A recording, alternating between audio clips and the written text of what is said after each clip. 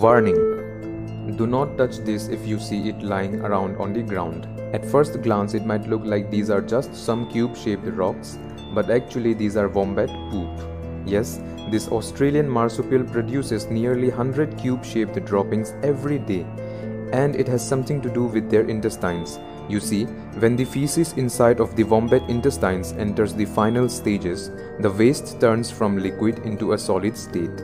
In other mammals, the intestines squeeze the feces uniformly from all directions, but in case of wombats, the elasticity of the intestines varies, which creates an uneven compacting process, thus creating a cube-shaped poop.